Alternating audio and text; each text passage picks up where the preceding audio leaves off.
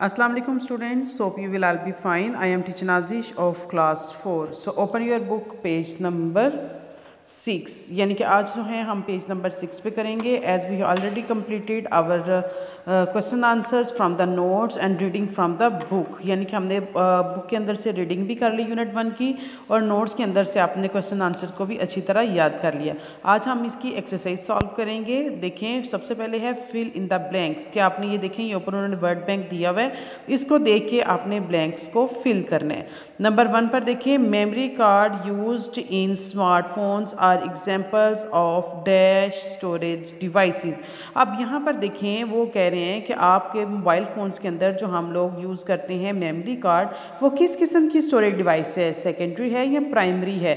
अब क्या है कि वो जो चीज़ हम एक दफ़ा मेमोरी कार्ड के अंदर फीड कर लेते हैं, उसको बार बार तो फीड नहीं करना पड़ता. वो तो जब एक दफ़ा सेव हो जाती है उसको बार बार यूज़ कर सकते हैं. तो that's the example of secondary storage devices. यानी कि secondary storage devices means permanent. C++ is most likely to be used by a computer programmer to design applications. What's the programmer? MS Paint is the type of system software. MS Paint जो paint है वो किसकी type है? System software की. Windows Vista is a type of application and is very common. Windows Vista क्या है? Application software है और वो बहुत क्या है? कॉमन है. रैंडम एक्सेस मेमोरी रैम, यानी कि ये रैम जो है, रैंडम एक्सेस मेमोरी जो है, जिस तरह आपकी सेकेंडरी स्टोरेज डिवाइसेस थी, इसके अंदर जो डाटा है आपका, जब उसको आप एक दफ़ा फीड करते हैं तो वो एक ही दफ़ा यूज़ होता है. दोबारा आपको उसको यूज़ करने के लिए दोबारा फीड करना पड़ता है. Then it's called the primary storage devices. It's not permanent. Okay, आपने ये fill in the blanks complete की अपनी.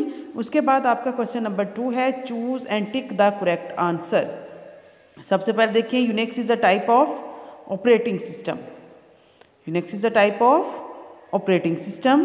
We use MS PowerPoint to make presentations. MS PowerPoint is an example of system software.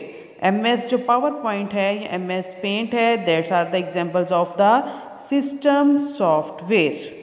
Next आपका है, software programs are different from computer hardware because they can't be touched or felt. मैंने आपको पहले बताया था, software, hardware are those things which you can touch and use, and software are those things which you can't touch और felt. यानी कि ऐसी चीज़ें जिनको आप हाथ लगा सकते हैं, छू सकते हैं, दैट्स कॉल्ड द हार्डवेयर. और जिन चीज़ों को ना आप हाथ लगा सकते हैं ना छू सकते हैं, that's called the software. Next आपका है, how is Mac OS similar to Windows Vista. क्यों ये सिमिलर हैं? They are both system software. क्योंकि ये दोनों जो हैं आपकी किस चीज़ की एग्जांपल्स हैं? सिस्टम सॉफ्टवेयर की. That's why it was the similar. They are both system software. Next आपका है, PHP and Java can both B use to design software. These are the languages of the computer, PHP and Java. So it can be used by the design software. Number 5 पे आप किसको टिक करेंगे? Design software को. Next आपका क्या है, identify the given devices as primary और secondary storage devices. उन्होंने ये देखें, ये आपकी बुक्स के ऊपर जो है पिक्चर्स बनी होंगी. ये देखें, ये आपको पिक्चर, ये डिवाइसेस नज़र आ रही हैं. नेक्स्ट उन्होंने कहा है कि इन डिवाइसेस की टाइप बताएं. अब डीवीडी के अंदर एक दफ़ा चीज़ सेव करेंगे, then it used many times, 100 times और 1000 टाइम्स. अब इसको बहुत ज़्यादा टाइम दफ़ा यूज़ कर सकते हैं, बार बार सेव नहीं करेंगे उसको. That's called the secondary storage device. क्या है? Secondary storage devices. रैम जो है, अभी मैंने आपको बताया, दैट यूज, इसमें जो आपका डाटा है that you can use only one time. That's called the primary storage device. Memory card, अभी आपको मैंने बताया, एक दफ़ा चीज़ सेव करेंगे, you can use it many times, then it's called the secondary storage device. Flash drive में भी आप डाटा एक दफ़ा सेव करेंगे, that you can use many times, that's called the secondary storage device. अब यहाँ पर देखें, ये आपका है secondary storage device, primary storage. Secondary storage and secondary storage.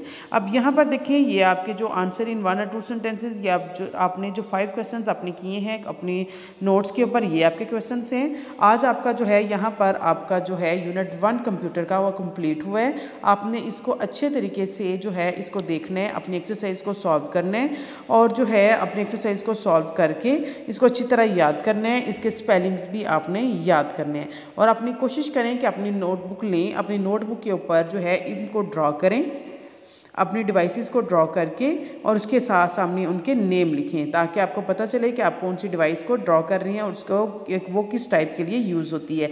तो आप इनको ये डिवाइसेस को ड्रॉ करके उनके सामने इनके नाम लिखें। अल्लाह हाफिज़।